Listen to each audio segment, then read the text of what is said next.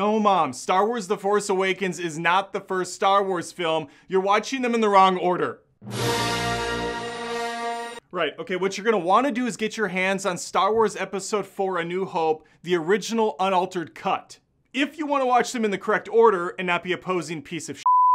After watching all 3 original films, 4, 5, and 6, you're then going to watch episodes 1, 2, and 3. Exactly right, the numbers don't line up, that's intentional, that was Lucas's vision.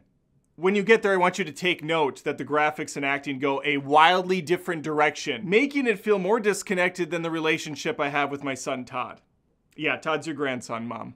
Anyway, once you complete the prequels, we're then gonna move on to the prequels. Yes, Mom, that's what they call them. I didn't think this was gonna be so difficult to explain, Mom. There is the prequel trilogy, the original trilogy, the sidequels, the sequel, the animations, the Disney Plus spin-offs. It's not that complicated.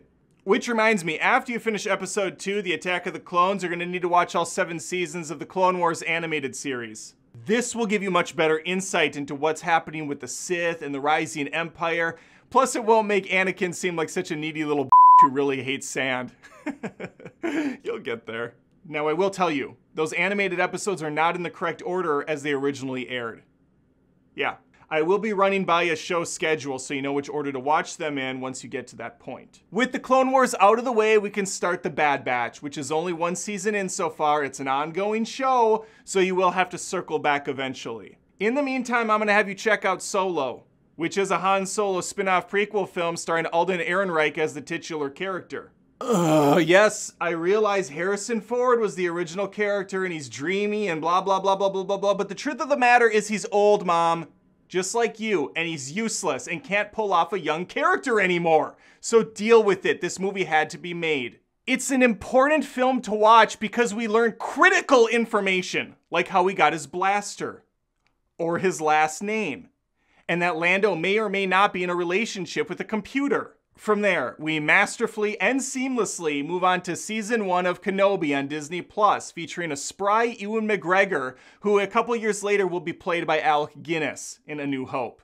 The transition is perfect. Star Wars Rebels, another animated series that went 4 seasons, and yeah, absolutely should be on your radar. The nice thing about this, Mom, is almost all of this can be found on Disney Plus, because they own everything. They own everything.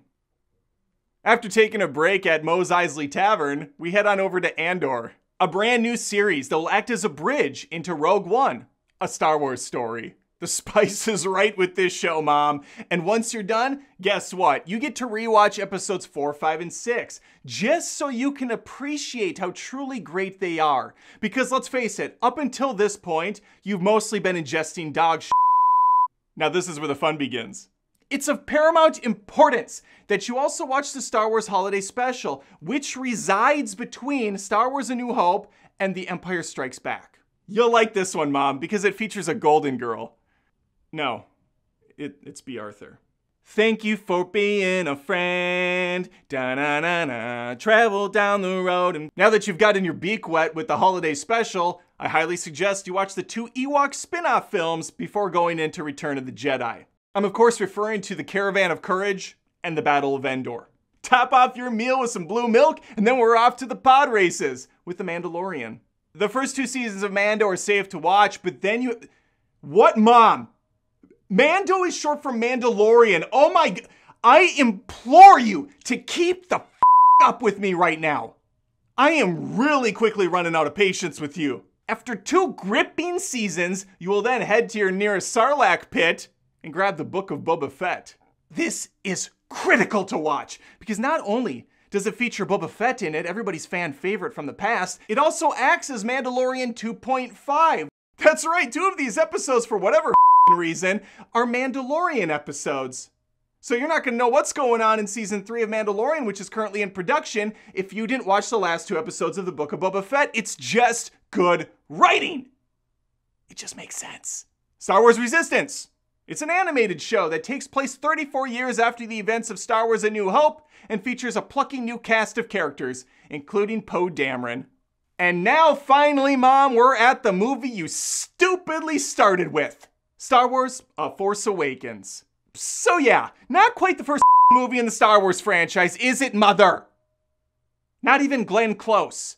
You're now clear for takeoff to watch the next two in the trilogy, The Last Jedi and The Rise of Skywalker.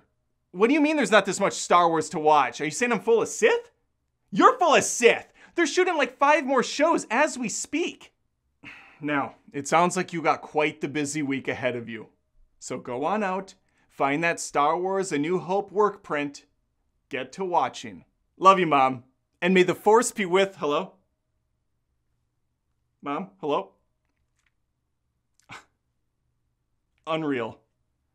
You try to help people. Wow.